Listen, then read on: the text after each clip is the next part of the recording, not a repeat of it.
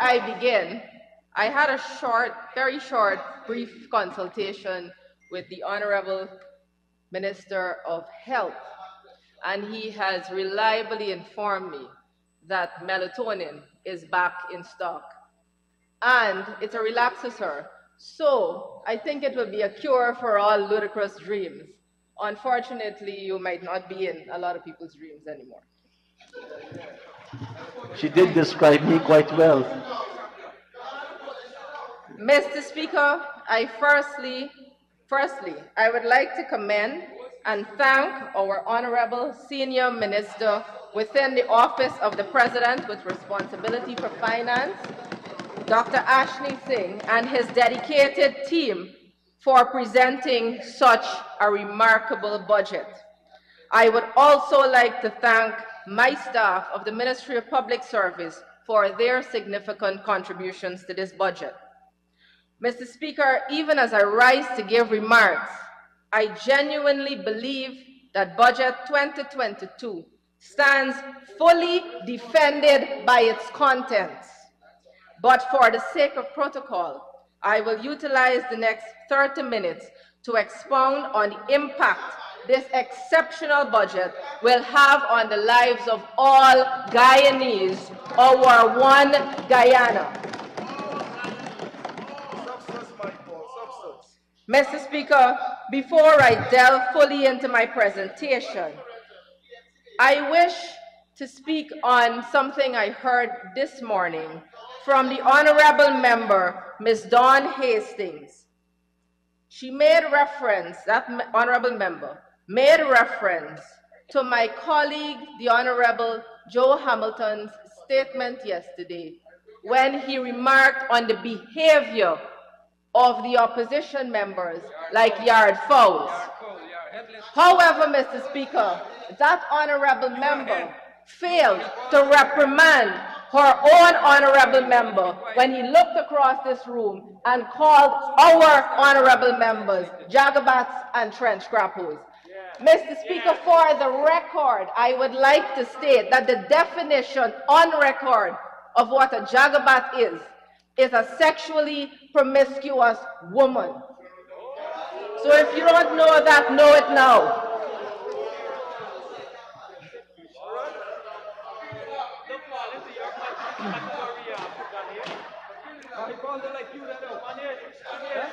Mr. Speaker, the fact is that Guyana is on an upward trajectory, and from the looks of it, we are headed for continued prosperity without any positive contribution from the APNU AFC opposition whatsoever. They have done years of talking, but they have not walked the walk. Mr. Speaker, we, the members of the People's Progressive Party civic government, stand judged by the people of Guyana. And over the past 2 years, they have seen how we have managed to bring this country back from a period of despair and pure despondency. They have seen us maintain composure in the face of significant threats to our nation's democracy, and not so long ago, Mr. Speaker, threats to the sanctity of this very honorable House. And my colleagues on the other side know exactly what I'm referring to, aka the grabbing of the mace. Mr. Speaker, I pause here to say that yesterday, this honorable House heard the word democracy being used by the honorable members on that side of the House. But, Mr. Speaker, that word must have left a very bitter taste in their mouths as they held this nation hostage for 5 traumatizing months, trampled upon our Constitution, and attempted with all their might to violate a most fundamental right enshrined therein. Mr. Speaker, the holding onto power was not a fight for the people of this country. It was a fight to hold on to corruption, another word that aptly describes their tenure in office. But let's talk facts, Mr. Speaker. Some of the dishonesty was exposed by my colleague, the Honorable Minister Waldron, in her speech yesterday. But from my own ministry, let me tell this nation that the honorable member, Mr. Patterson, accused this government some time ago of corrupt or malpractices without producing a shred of evidence, when that honorable member himself, while being minister, was also the valuation officer for the scholarship students. So when those students needed to value their properties to lodge as surety, they paid him and obtained the valuation when they were leaving the country. The honorable member this morning, Mr. Ramjatan, spoke about, without any evidence, that the PPPC's government is always involved in corrupt practices. But, Mr. Speaker, the only type of transparency that the coalition practiced was transparent corruption. Upon my tenure and this government's commitment to transparency and accountability, scholarship students are sent to the government valuation officers who work as just that. But here again, we shouldn't be surprised, because under the previous regime, even government ministers were receiving scholarships before the nation's children. Each of the government's ministers, £10,000 each for scholarships, and at least 2 of those scholarships have not been completed, money wasted before the nation's children can get anything from it.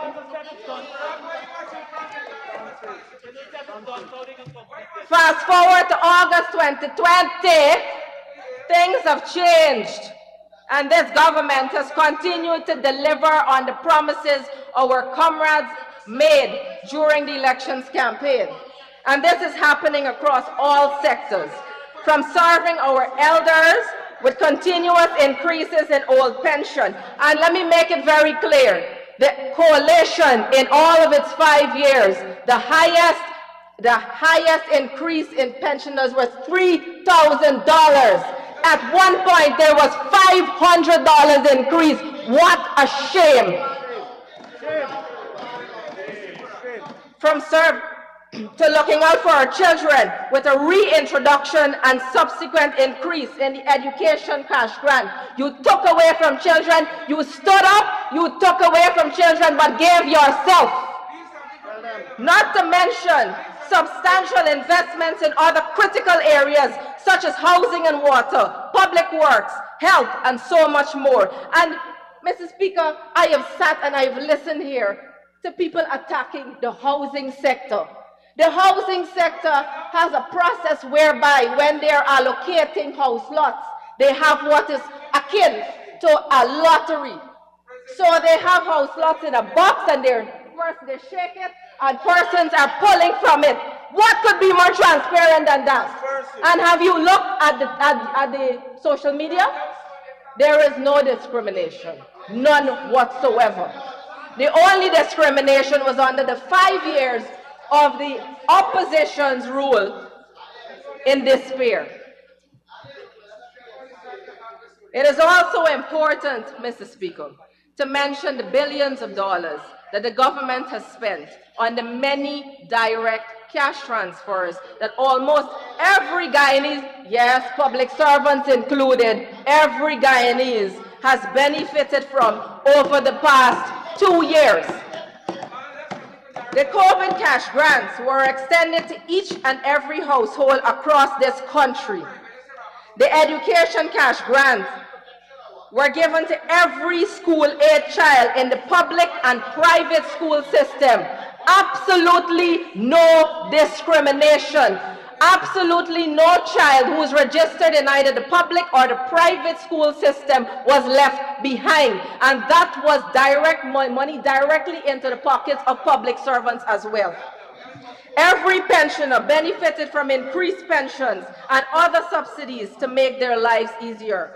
Every frontline worker, from forces armed with guns to those armed with scrubs, benefited from bonuses. Every household affected by the devastating May 2021 floods benefited from financial assistance to rebuild and recover. And, Mr. Speaker, These were all given even before the government was able to tap into oil revenues. I won't go any further, Mr. Speaker, because we all know that my colleagues on this side of the House are more than capable of highlighting the milestones and defending the budgetary requests for their respective sectors. So permit me to utilize this to enlighten the nation. Honorable Mr. Mahipal and Honorable Sherrod Duncan, this is where you will want to listen now. To enlighten the nation about some of the important things that the Ministry of Public Service intends to do with our proposed allocation of $3,312 million. Thank you, Minister of Finance. This represents a 7.45% increase, or approximately $246.6 million more than we received as part of 2021 budget. And rightly so, Mr. Speaker, because this year we have much, much more to do. After years of operating without vision, that's the 5 years, 2015 to half of 2020, and any proper direction whatsoever, the work of the Public Service Ministry is now being streamlined and executed in a manner that is strategic and forward-thinking. Permit me, Mr. Speaker, to refer to the APNU-AFC's manifesto of 2015 on public service.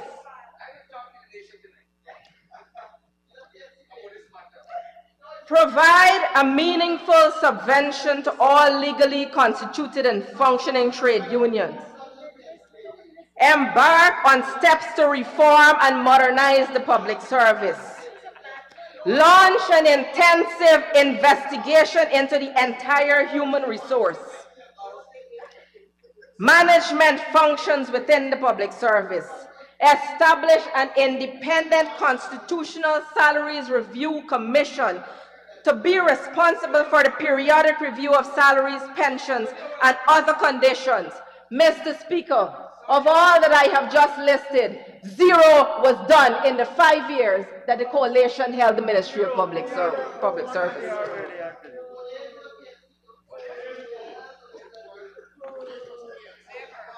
Mr. Speaker, you wouldn't see us on this side of the House launching a whole school that would only serve friends and cronies. That is not who we are, but it is exactly what prevailed with the Bartram College, Bartram Collins College. Mr. Speaker, when the college was first launched, it may have been an intention to be a noble venture, I don't know. But it wasn't until I assumed my current portfolio that I realized the disservice that that college was doing. Now, we like to talk about friends and families and cronies. The Bartram Collins College was exactly that for the APNU AFC. Everyone over the age of 60 ran that college, everyone making more than 500,000 Guyana dollars to produce a clerk 3 from that college who would jump a clerk 2 in any ministry, and the clerk 2 has to turn back and train that clerk 3 who was making more money than them. Talk about unfair recruitment practices, that was where it was at. And in our manifesto, we committed to fair recruitment practices. So the first thing to do was to shut down the unfair recruitment practices. It was yet another engine for discrimination set up by the APNU AFC. But that is not who we are in the PPP. Our agenda is about realizing the one Guyana that His Excellency Dr. Mohammed Irfan Ali has envisioned. A Guyana where all equal and every person has access to the same opportunities for growth and development. At the level of the Ministry of Public Service, our programs must reach Guyanese from all walks of life, of every ethnicity, of every religion, of every gender, age, social class, and importantly, of every political and geographical corner of our country. And that is the direction that we will not deviate from, not at the level of the ministry and certainly not at the level of the PPPC government. Our programs for 2022 are fully aligned with the comprehensive 2030 development agenda. As many of you know, the primary role of the Ministry of Public Service is to develop the human capacity of our country. As such, the onus has been placed on myself and team to ensure that our nation is served by competent, committed, and ethical public officers. Not only that, we want to ensure that our training and capacity building initiatives are able to satisfy the needs of our country, not only now, but as we evolve as the global powerhouse that we are projected to become. We are not going to have our people wastefully enroll in programs that will serve them no purpose in the next 10 to 15 years. As a country, we must be able to foresee the skills that will be needed in the years to come and begin nurturing those skills from now. How do we do that? Well, Mr. Speaker, it requires vision, proper planning, and effective leadership, all of which the PPPC is. Qualities that were clearly absent from the government benches in the 5 years prior to August 2020. But all is not lost, Mr. Speaker, because this year, with this allocation, I am sure that this Honorable House will approve. We intend to execute a national human capacity needs assessment in collaboration with the Ministries of Education and Labor and UNESCO and members of the private sector. We want to ensure that years from now, Guyanese have the potential to take advantage of every opportunity available in the local labor market. Already, we know that our country is preparing for massive infrastructural transformation. So we envision an increased need for engineers, especially those who specialize in the construction of roads and bridges. To this end, we have tailored our scholarship offers to ensure adequate opportunities for persons desirous of being in that field. We also know that our government has embarked on a mission to implement an iconic energy mix using wind, solar, hydro, and natural gas to be able to achieve 75% renewable energy by 2030. Therefore, our scholarship offers will also pave the way for Guyanese to become qualified in the area of renewable energy. The Ministry of Public Service is also collaborating with the Ministry of Health to offer the much needed and relevant scholarships for specialty areas in that sector. Example, pathology. Mr. Speaker, Guyana only has currently one pathologist. Human resource management and facilities management will also be areas of focus. Now, I have heard also from, I believe, the previous member about training in oil and gas. The Ministry of Public Service commends that, and we have offered a number of skill sets, not just a master's in oil and gas, as broad as it is. It has many different skill sets within. And we have granted a number of skill sets from the Robert Gordon University in 2021, catering for our development in oil and gas. We also granted a number of scholarships in skill sets in oil and gas, of course, but in an entering stage from the NREC Institute in Suriname. And this year, Mr. Speaker, I proudly stand here to say that the Minister of Finance stated earlier, and I will restate it, that Guyana intends to establish an oil and gas institute to facilitate the needs of that sector.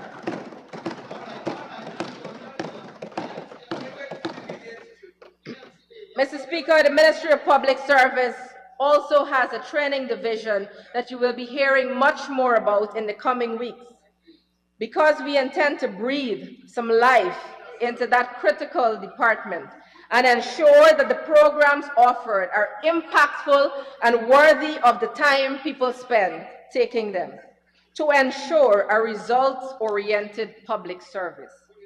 Training in ethics and other soft programs, as well as robust training, will be launched. Evaluation of employees' performance will also be a very important part of the service. Previously, that division catered to the training and retraining of public servants. But, Mr. Speaker, public servants are not the only ones serving Guyana. Our brothers and sisters in the private sector are just as valuable. And we believe, too, that they should have access to our training. So in 2022, with the handsome budget that I have been allocated, the Ministry of Public Services Training Department will also be extending outside of the public sector.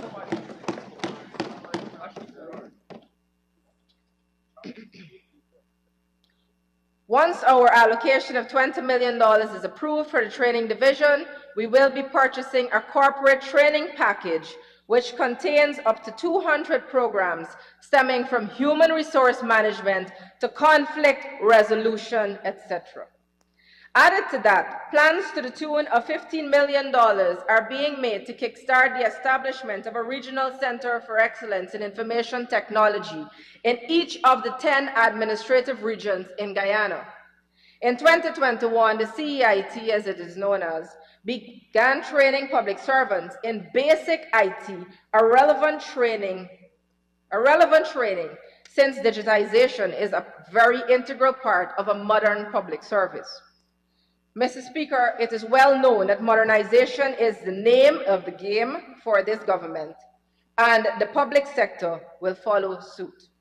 We will be partnering with stakeholders to upgrade the way services are offered. These include ensuring electronic access to government forms, as well as implementing paperless office operations, etc.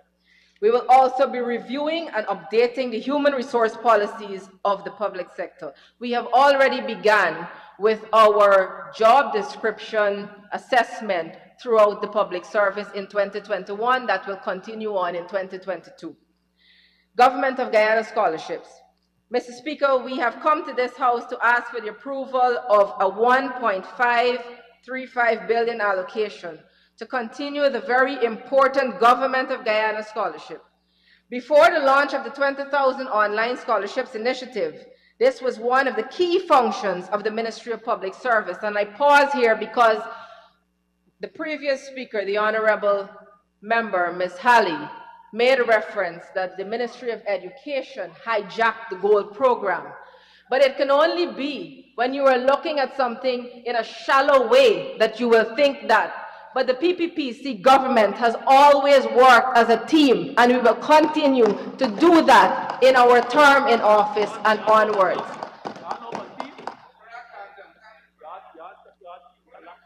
Over the years, these scholarships have ensured the further qualification of some of our best and brightest minds. It has also helped us to retain those persons in the service of Guyana. In the years to come, Mr. Speaker, we are hoping to even increase the number of scholarships offered to Guyanese under this heading. But in the meantime, let me let you know that last year, 1,394 persons were pursuing tertiary studies through the Government of Guyana scholarships, and this represents a worthy investment of $1.6 billion that was allocated to the Ministry of Public Service to do just that. Of that 1,394 that I mentioned, 833 of the scholarships were students continuing programs, while 581 persons were new beneficiaries awarded just last year. Of the scholarships we awarded last year, 481 were students studying locally, while 100 were persons studying overseas. Last year, our new awardees were drawn from each of the 10 administrative regions of Guyana, and that is also how we do things, Mr. Speaker. I want to bring attention to how this government implements transparency in everything that it does. In the Ministry of Public Service, the largest grant is the University of Guyana scholarships, and it goes through a scholarship select committee of several members comprising of somewhere about 14 persons who would assess these persons. But, Mr. Speaker, I want to also draw your attention that in the 5 years that the coalition sat in office, the largest grant was never subjected to a scholarship committee. It was upon the ministers It was upon the minister's discretion. Mr. Speaker, from Region 1, there were 6 persons granted University of Guyana. Region 2, 28 persons. Region 3, 116. Region 4, 284. Region 5, 33. Region 6, 51. Region 7, 7. Region 8, 1. Region 9, 10. And Region 10, 45. In 2019, 0 was given to Region 8 and 9. As it relates to goal, Mr. Speaker, you would recall that we promised 20,000 online scholarships within a 5-year period. Unfortunately, we came in half of 2020, so we started that scholarship, and we know why we came in half of 2020. We were trying to fight off the rigors, and so this initiative began in 2021. 6,000 online scholarships were granted in 2021, sir. The government promised 4,500 scholarships, but 6,000 were granted. Mr. Speaker, GOAL, I believe, has been one of the best programs ever implemented by any government in this part of the world, and perhaps even beyond.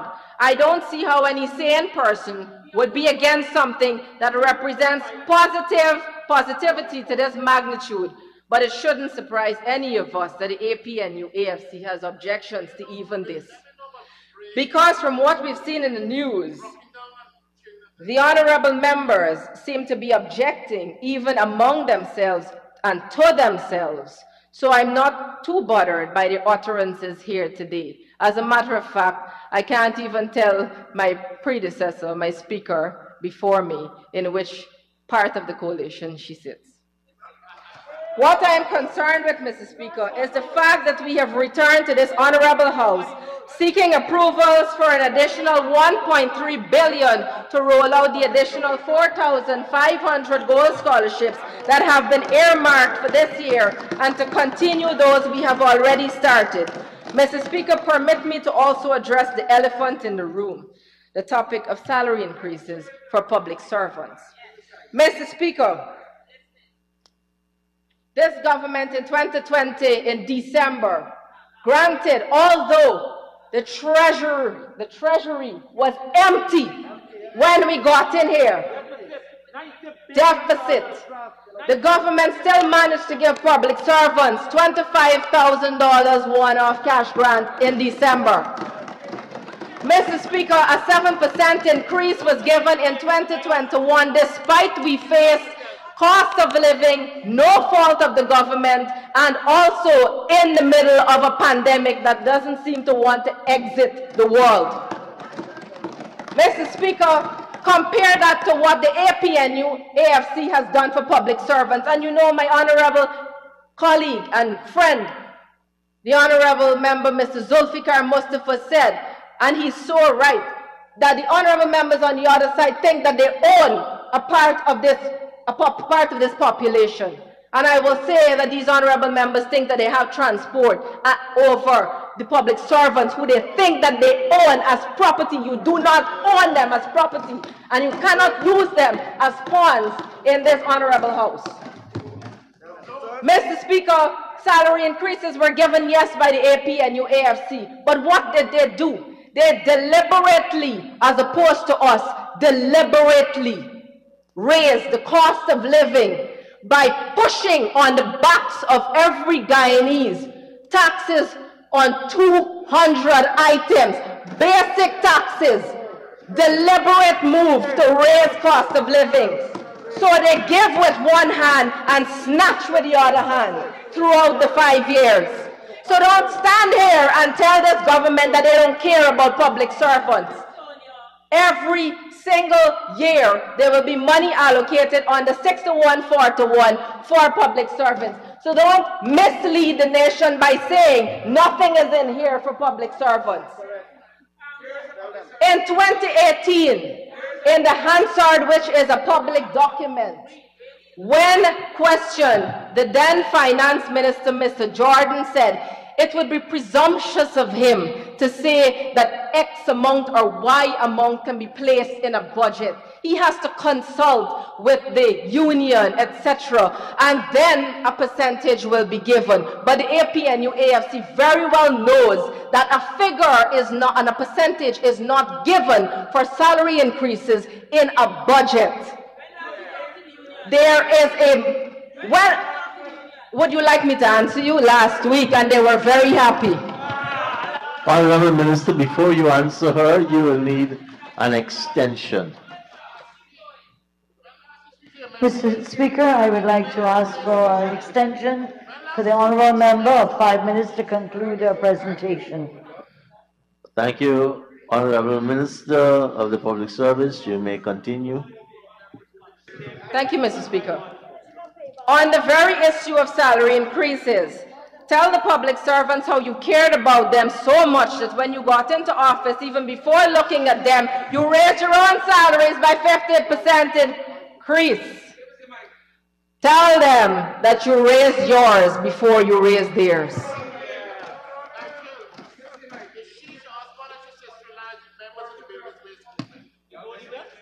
But as the Honorable Prime Minister of Barbados says, the truth hurts.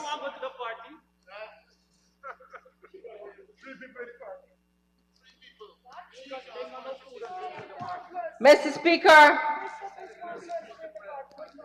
on the issue of gold, which is still one of the government's best initiatives, and all of the initiatives that this government has rolled out have been great and excellent initiatives.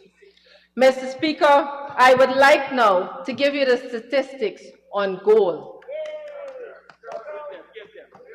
Region 1, and Mr. Speaker, when we speak of One Guyana, this is what we speak about. This is what we speak about. And Mr. Speaker, this list was published in the newspapers. It was published on social media for all to see. Region 1, number of persons qualified, 240. Number of scholarships given, 238. Region 2, 536 qualified applicants, 531 granted. Region 3, 1,008 applicants qualified, 875 granted. Region 4, 3,619 qualified applicants, 2,767 granted. Region 5, 463 qualified applicants, 378 granted. Region 6, 525 qualified applicants, 510 granted. Region 7, 242 qualified applicants, 240 granted. Region 8, 100 qualified applicants, 97 granted. Region 9, 236 qualified applicants, 230 granted. Region 10, 312 qualified applicants, 282 granted. And out of the not stated regions, 337 qualified applicants, 182 granted. And Mr. Speaker, as we stand here, I'll show you what One Guyana looks like. In this honorable house, we have from Region 3 a gold awardee.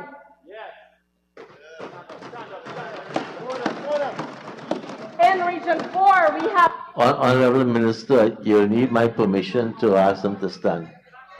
Mr. Speaker. I will ask the gold scholarship recipients to stand, and we can acknowledge them, and then you can continue. Thank you. Everyone can stand.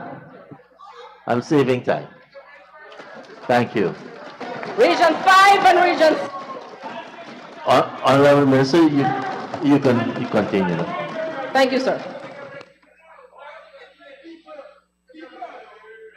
Unfortunately, the hinterland was too far for us to bring the students, but on our website, they did give their quotes as to what gold means to them and what it means to their family. Mr. Speaker, this government is committed to transparency, accountability, One Guyana, unity, and this government will continue until many, many more years to come to be exactly that way. And Mr. Speaker, this government is committed to ensuring that the welfare and the lives of all Guyanese are taken care of. Through this Gold Scholarship, the burden of finding finances by parents for their children's tertiary education has been, that question and that problem has been solved by this government, and we will continue to do that.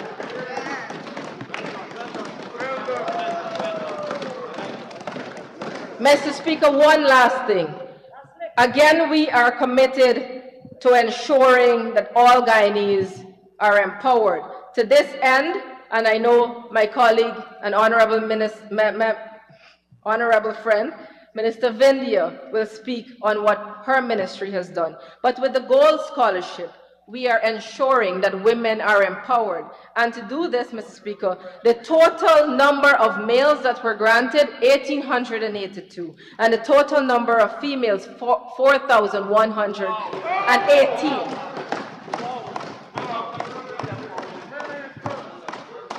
Mr. Speaker, I thank you and I thank the honorable members. I know that at some point that they will give in, and they will give in to logic, and they will agree that this budget, 552 billion and 900 million,